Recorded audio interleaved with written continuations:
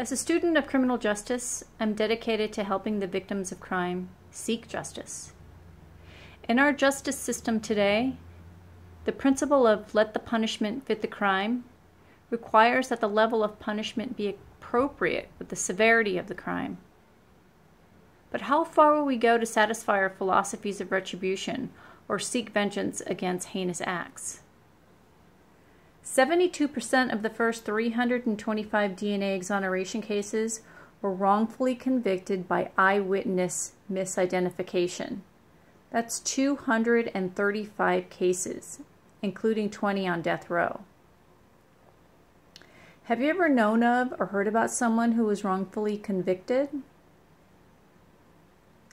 I've always been a proponent of the death penalty. I have no problem putting someone to death for committing any act deserving of capital punishment.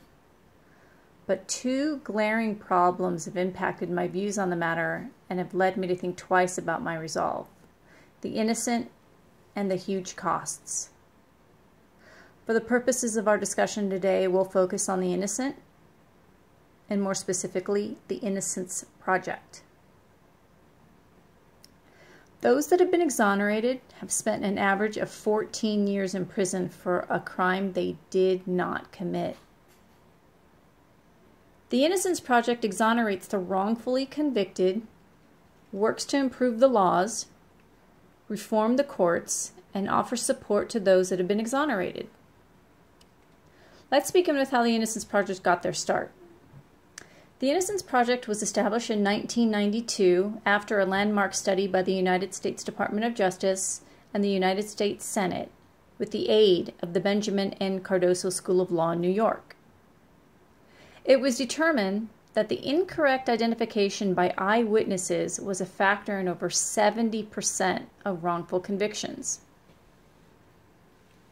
In 2000, the governor of Illinois, George Ryan, appointed a 14-member commission on capital punishment to examine the death penalty and declared a moratorium on executions after a seemingly benign Northwestern University journalism class project uncovered malfeasance in a capital case.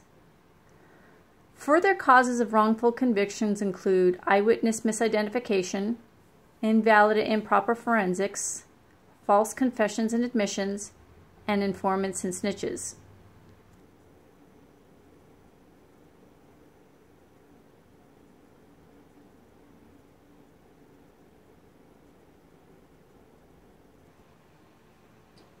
In 2002, the Commission presented these fundamental errors along with 85 recommendations of reform in their final report to Governor Ryan.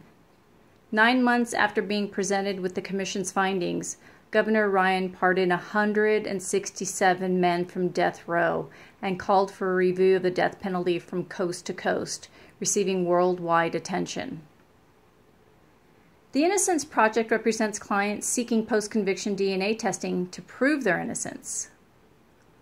More than 300 people have been exonerated in the United States by DNA testing, including 20 who were serving time on death row. The state-of-the-art DNA technology provides unquestionable proof that many people are being wrongly convicted due to a flawed justice system. The mission of the Innocence Project is to free every innocent person who remains incarcerated and work to pass laws that prevent wrongful convictions. The Innocence Project is working to reform the flawed justice system and avoid future injustice.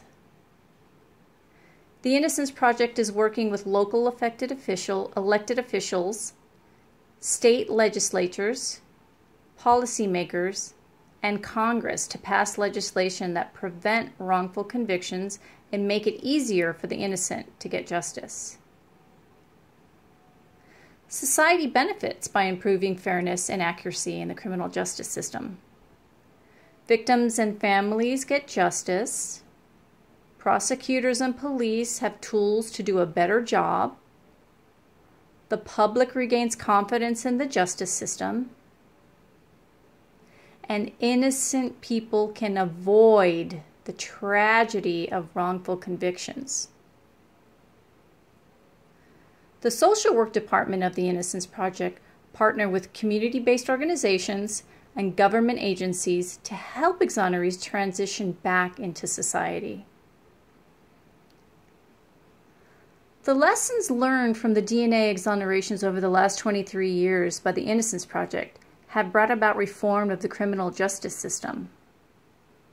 DNA testing used to exonerate innocent people have highlighted the main causes of wrongful convictions to include eyewitness misidentification, invalid and improper forensics, false confessions and admissions, and informants and snitches.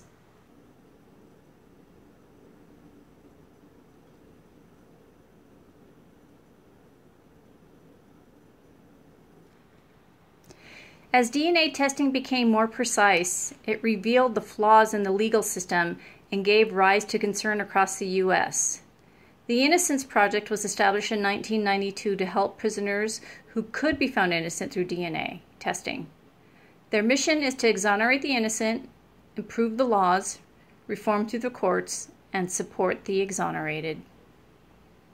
In closing, the Innocence Project's docket is comprised of between 250 and 300 active cases at all stages of development, from just accepted to nearly exonerated.